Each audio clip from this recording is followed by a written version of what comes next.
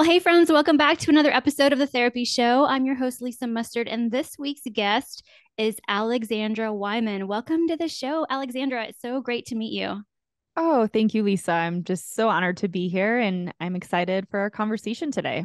Yeah, so will you tell our listeners, a little bit about who you are and maybe kind of what you're here to talk about today? I'll let you introduce it. Oh, that sounds good. Okay. Yeah. So I'm a pediatric occupational therapist by trade. So I work mostly in early intervention, which is ages 0 to 3. And I have a 3.5-year-old myself, and we live in Colorado. And the reason why I'm here today is because in August of 2020, my husband died by suicide, and there were no signs, didn't see it coming. Worst day of my life. Yeah. We had been married. It was 4 days before our second wedding anniversary. And we were just making plans. Obviously, we were in the midst of COVID. We were just making plans for some diving trips and travel. And then this happened. And grief is complicated anyway. And then grief by suicide is even more complicated, I would say, just because there are so many, you don't see it coming. There's so many questions that go unanswered. And I found I was gifted some really beautiful journals, and I was encouraged in prayer and spirituality, but I didn't really have any resource for how do you handle the day to day? How do you start healing? How do you even take a step forward?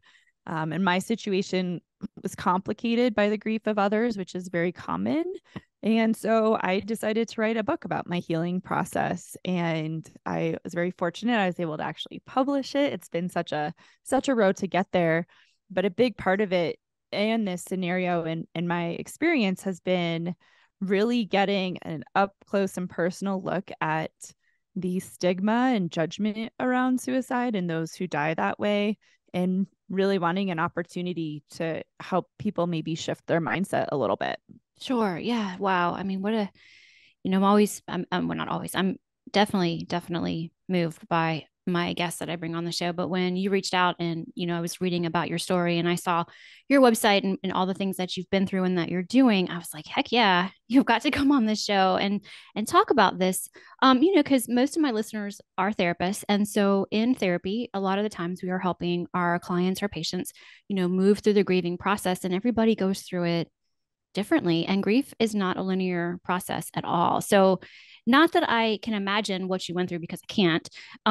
But tell us a little bit about the different. Maybe can you take us through a little bit of the stages of grief that you can pinpoint for us? Yeah. So I like to say that all those, like, those stages of grief, they're kind of a hot mess of emotion and they Sure. can come at any point in time, sometimes multiple times a day, sometimes all together. Very early on, I had someone tell me that this process would be like you're on a surfboard in the ocean. And she was like, sometimes it's going to be really calm, sometimes you're going to be in a squall, but whatever you do, just hold on to that surfboard. And the surfboard for me was my son. So I do encourage people going through this process of find, even if it's one little bit, find something that you can hold on to give you a little bit of that hope, because individuals who are impacted so closely by suicide do have a higher chance of dying that way. And Okay. so being able to have something to latch on to, but it's a roller coaster of emotion, and it is so hard in that grief process. And I love that you're acknowledging that everyone is different, Mm. how we do it. My For me in particular, my anger was less toward my husband and more towards my situation, my new situation, and then some of the ways that people had approached me after his death, which is very different because I know people who were very close to my husband who, their anger is at him. So it just kind of transpires differently. And again, you could have it all. I mean, in a 2-minute span, I could be dealing with my anger. I could be crying out of sadness. I could be in that denial area of like, oh my gosh, is this really happening? Did this, like, he's just at work and he's gonna walk through that door any moment. And it seems so irrational and erratic, but that is how it is. Yeah. And yeah, it's very tumultuous. Sure. Sure. So I know we want to talk about your book and I want to ask a couple questions about your son, but Did you go to therapy after Oh, the death? Okay. yes, I'm a big fan of having I say it's my toolbox, and I'm a Mhm. big fan of finding what your tools are. They're going to change on a daily basis, so you never know what's going to fit or work, but have them. Mhm. And I also encourage people to start working on the habits around these tools when you're feeling good. We tend to not do that. We tend to wait until we aren't feeling well or we're a little depressed or, Mhm. some life event happens and then we start seeking out our tools and trying to figure it out. And I feel like it's a little bit more manageable when you're doing that when you're healthy, like not healthy, excuse me, when you're Right. feeling a little bit better. Right. So, if you're going to if exercise is a thing, get in the habit of exercise, journaling, get in the habit. But I did, yes, I have a grief therapist that I still work with now. I was working with someone who does thought field therapy, which incorporates tapping. Mhm. Mhm. um I have I'm trying to think because I feel like I did have one through my work. I had a therapist through my work that I also was consulting for a while. So and they all have different roles, Mm. which has been very helpful. Yeah, that's really interesting. So you sought out support from a lot of different types of therapists, which is cool. Was that so did one therapist recommend that you do that, or how did you figure that out? I just did it. Yeah. Okay. um I had a friend who had referred me to the thought field therapist prior to my husband's death. So I had already been working with him on just childhood experiences. Because I also think that when a grief from a loss like this can be compounded by grief of the past that's unhealed. Sure. So being able to go back and like heal some of those childhood experiences really helped me face the grief that I had in front of me. And so it took me a while to actually connect with the grief therapist that I still work with now. I mostly did the thought field therapy at first. But when I was like setting boundaries was such a big thing for me. And so this grief therapist was really able to help one give me words for what I was feeling so that I could try and actually explain it to other people. Yeah. He's been very validating because he specializes in this area, because it is so different and individualized. So often, right, I think when it comes to what we call quote negative emotions, so often I find that the approach is like get over it, just get over it, Mhm. you know, and Yeah. having someone who stands that, and also like I'm sure your listeners understand that and encourage Mhm. their clients, like it's individualized and to Mhm. work through it. Yeah. Oh gosh. Well, thanks for kind of going, taking us back a little bit to, some of the stuff that you may have experienced when you were younger and how that played into what you were experiencing, current day. That's really helpful. And I think a lot of people um who aren't therapists who might be listening, you know, they don't pay attention to that so much because it's just not in there. That's not what's happening right now, but they might be reacting to something going on today because of something that happened to them in the past. And, that's a lot of what we do in therapy. So, but I really liked what you said that I really latched onto was practice the habits when you're in a positive state. I think that's a really important skill to develop because like you said, we're grasping for tools when we're feeling bad or when we're feeling the negative, but we'll just call them the negative feelings because they're uncomfortable and we don't like them a lot of times. Instead of kind of trying to grasp with those tools when we're feeling bad, we should practice those. I really think that's, I mean, a great way to look at it. And that reminds me of the book Atomic Habits. Have you read that book by James Clear? I so I have it on my shelf. I haven't read it Okay. yet, but it's been recommended to me. So Yeah. now I'm like, okay, that's the second person recently to tell me. Yeah. Yeah, that's a really good book. And it kind of reminds me of what he shares in his book. So are there certain tools that you found to be like really helpful? Yeah, I just kind of latched on to whatever I could. So I am a big fan of journaling. And in any way, my main thing is how can you express or get out the physical feelings we have surrounding our emotions in a healthy and supportive way? Mm-hmm. So if I have sat in my car and screamed and cried and like been that crazy person, I have gone to a boxing gym and like hit the bag. Journaling has been one that's been pretty consistent, as I mentioned. Therapy is always helpful just to get that an outside perspective and kind of gain some clarity with that.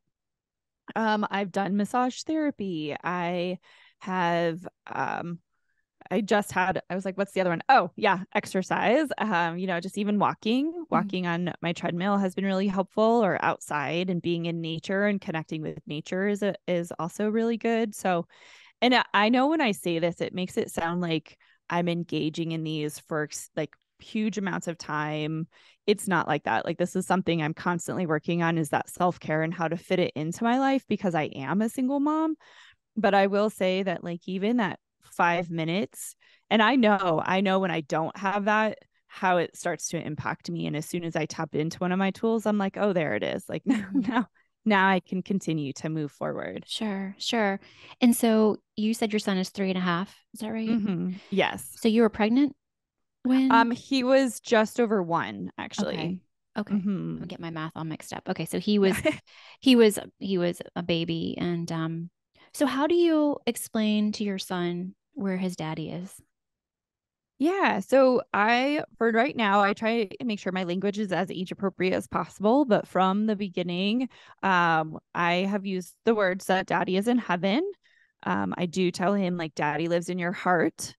Mhm. And so when people will ask, we do have pictures up. It took me a while to have pictures up, just because it would cause a huge grief outburst Mhm. for me, grief Sure. burst, grief reaction for me. Sure. Um, but I'm pretty open. He's around other people and family members who talk about his dad. We visit even family members from his dad's side of the family who still talk about him. He's like a miniature of his dad. So just the way he thinks and the way he looks is just like my late husband. So, Mhm. which I think is really cool. Yeah. But I'm a big fan of being open, but again, using age appropriate language for him. And I do appreciate that right now, like where he goes to school, um, that families look different. And so there's not as much attention on it right now. Mhm. But I do know that eventually I'm going to have to share a little bit more and have to go down that road of finding the way to try. I think something that I've read and learned from other people is how to separate that his dad's decision was separate of him, which I Sure. think is really hard to tell a child. Right. Right. Yeah, I can imagine. And it's I can only guess you'll figure it out as you go along. There's no predicting, I guess, what how that's gonna play out. But it does sound like you have the skills and the knowledge as to, you're aware, I guess is the important thing. You're very aware. Yeah. Yeah, thanks. And I did forget to mention, one of my biggest tools has been connecting with other people who are grieving through the same type of loss. So I have a support group that I go to, and all of the people in the support group have lost a loved one by suicide.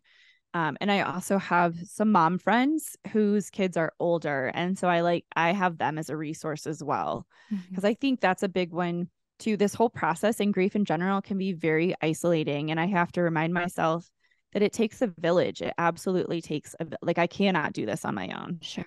like Sure. whether the grieving process or raising my son, like I can't do it on my own. And to have resources is and to be able to ask for help is huge. Yeah. So um I know that by a little bit about you, and I'm wondering, is one of the ways that you help yourself is by helping others. Because you wrote the book, and it sounds like that was part of your wanting to support other people going through it. And then you also work one-on-one with people too. Is that right? Yeah, so that's more at the beginning stages, but that Okay. is it is growing. And the idea, really what I am looking at more is, as I mentioned earlier, is how can we just in general as people work through the hurts we had as kids that we've carried on to in our adulthood that kind of keep us stuck. Mm. And so I think that's a big one, that's come about for me. And so I want to be able to help other people, whether it's through grief, by a loss like this, or just grief or feeling stuck in life, of going, we tend to look at life as this linear nice little wrapped package, and we're this is what a successful life looks like. But instead, we want that predictability, and when it doesn't go that way, I'm finding that we tend as individuals to internalize that something must be wrong with us, not Mhm. this picturesque life that we've been told is what we're supposed to do, but something must be wrong with us. And when we shift that mindset to, like, our reaction and how we respond, maybe more respond than react to situations, is what can be predictable, but life isn't going to be. And so that's where that coaching comes in, is just helping people really clean out from like being an occupational therapist. I like doing things in a multi-sensory approach. And so that's kind of where that coaching comes in. Very cool. Yeah, it sounds like you can take up, a medley of your skills and then what you're passionate about and interested in, and firsthand experience, in something like this is definitely a bonus. And unfortunately, I mean, I know that sounds kind of weird, but you are going to help so many people by sharing your story and, you know, giving them these tools as well. So tell us a little bit about your book. Sure. Yeah. So it is available on Amazon, Mm-hmm. and also I think barnesandnoble.com. Amazon tends to be where most people go. And essentially it walks through what I consider three phases of my healing process. So that first phase is going to be kind of that shock when you're going through it and it's just numbing, and obviously the brain and body are going to try and protect us as much as possible. And when that shock lifts is different for every person. But at that point, it's straight up survival. Mm-hmm. And then the second phase of that is kind of the now what. So and for me, when my shock lifted, it was like palpable. I remember exactly what happened. And I was in my living room and I looked at my front door and went, oh, he is not coming through the front door. And I need to figure out now, like, what are my next steps? And so the now what is kind of bridging that gap between your grieving and you've got this tumultuous emotional journey in front of you, and at the same time you've got business in life that is continuing to move forward. And so how do you bridge that gap between the two? How can you start going to work but yet still embrace and honor the emotional journey that you're on? And then kind of work through, especially with this type of death, that was the time where I started really trying to pull apart, like setting boundaries, started pulling apart all the questions I had in regards to his death. What did I contribute to this situation? And then the last phase, I say, kind of comes around, and that tends to be more with like a little bit of that acceptance coming in, and that's called finding the collateral beauty. And that's where we start to recognize that we can still find joy in this life. We can still plan for things. It doesn't dishonor our loved one, and it is our way of moving forward. And essentially, you're with a grief journey, you're going to have days that are going to trigger you, and you're going to have days that are harder, but the goal is that the good days outweigh those days. And when they do, then you can really start putting one foot in front of the other, and seeing that there is still a sense of purpose left here. Yeah. Well, I think you're what you're doing now is just amazing and helping so many people, who, and I'm hopeful that therapists listening will buy your book, read it, and then suggest it to their clients. It sounds like it's a beautiful memoir of, your husband, and then also what you've been through, and then, how you found yourself on the other side of it, and just giving back to your community and the people who really need to hear your voice, and to know that there is hope. So I'm excited to check it out. In the show notes, we'll put the links to the book and how to connect with you. We'll put your website.